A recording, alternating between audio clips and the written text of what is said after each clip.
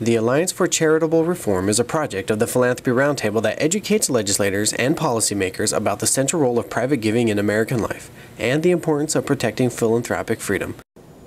Hello, I'm Marques Chavez, Director of Communications for the Alliance for Charitable Reform. Today I'm joined by Rhett Butler, Government Liaison for the Association of Gospel Rescue Missions. Today he's here joining me to discuss nonprofit issues as they relate to tax reform, as well as other issues relating to the role of religious institutions in that discussion. So Rhett, thank you very much for joining me. Thank you. Now you just recently started a new faith-based coalition called the Faith and Giving Coalition. Could you tell me a little bit about that effort?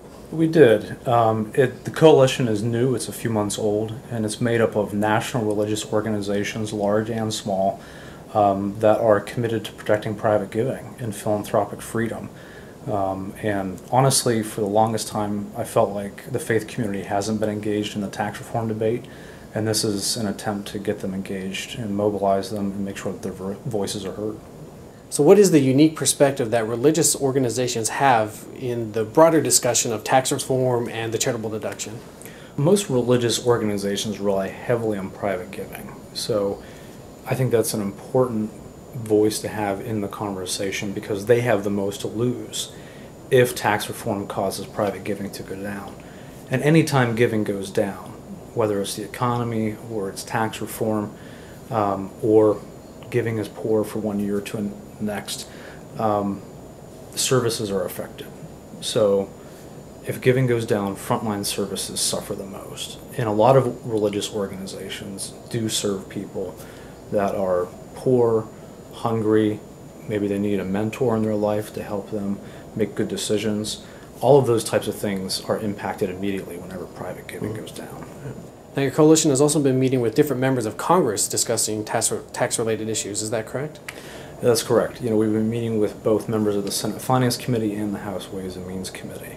And the message that we've received so far is mostly positive. I don't think that anyone has any intention of eliminating the charitable deduction or other giving incentives, but I think that the reality is there could be some changes made to those. Our message to them was keep the charitable deduction or other giving incentives as they are. I think that the messages that we received back, though, besides we're going to keep the charitable deduction, are varied. Some offices wanted to talk about how they could tweak it to increase revenue. Other offices were very happy to keep it the way it is, and they would support that. So I think that on the Senate side especially, there was a sense that a lot of deductions, credits, and other incentives would be taken out of the bill, and the few that are put in the bill or remain in the bill would actually have some sort of change to it. On the House side, I felt like there was a lot more education that needed to happen. I think that the staff, the tax councils that work on Ways and Means issues have a good grasp of the broad data, the broad information that's available. But I think that they need to understand the complexities of the nonprofit sector a little bit more. And that really goes back to what we talked about before, where most religious organizations rely heavily on private giving. So any changes to giving affect them the most. Mm-hmm. Now, there are those that say that unless a nonprofit organization is specifically taking care of a person's basic needs, that it shouldn't really be counted as charity. What are some of your thoughts or responses to those who say that? That came up at the February 14th Ways and Means hearing, and I've seen that other places as well. I think that there's a misperception that charity is only charity if it's helping to fight poverty or some sort of basic human need. And of course, that's part of charity, but that's not all charity is about. I mean, historically, since before we were even a country, charity was about meeting community needs. And I think that today, in our modern tax code, in our modern civil society, it needs to be broad and diverse and healthy. And so I think to look at it as charity as only serving the poor, while it's important, isn't all that charity is about.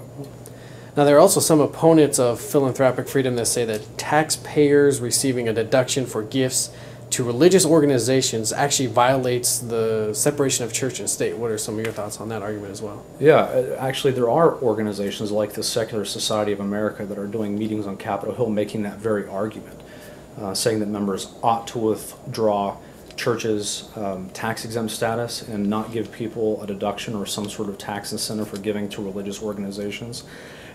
I think that's very false, fundamentally false, because it's based on the underlying assumption that the deduction is a subsidy somehow from the government. And that's just not true. If a private citizen gives their private resources for a common good or something that benefits the public or the community at large, it doesn't mean that the government ought to control that. And I think it's just something that has been fundamental to American philanthropy and civil society since the early 1800s, back to the Dartmouth College case. But I definitely don't believe that it's any sort of violation between church and state. In fact, I believe that the charitable deduction was created to establish government neutrality towards civil society and not to somehow aid it in some way. But again, I think that everything that happens in the public space shouldn't be under government sovereignty. There ought to be things that private citizens can do with private resources for public good that are outside of the government's purview and what they have control over. Now, switching gears quickly for my last question, you are going to be participating in a discussion panel at the Philanthropy Roundtable's annual meeting in October. Can you tell us a little bit about what you'll be discussing there? Sure. It's going to be a panel discussion on updating what's happening in Washington, new allies, new challenges. And because the Faith and Giving Coalition is so new, I want to talk to people about how the coalition came about, what our purpose and goals are now, and some of the things we'll be doing for the remainder of this year and into 2014. And we'll actually be posting a lot of those videos from the annual meeting on our website at acreform.com. So, Rhett, thank you very much for joining me. Good luck in your efforts with the Faith and Giving Coalition. Also, we'll be posting more videos like these in the future, so I hope you'll be able to join us in future discussions as well. If you would like to learn more, you can visit our website at acreform.com. You can also find us on Facebook at facebook.com/Alliance for Charitable Reform, and we're also on Twitter. Our handle is @acreform.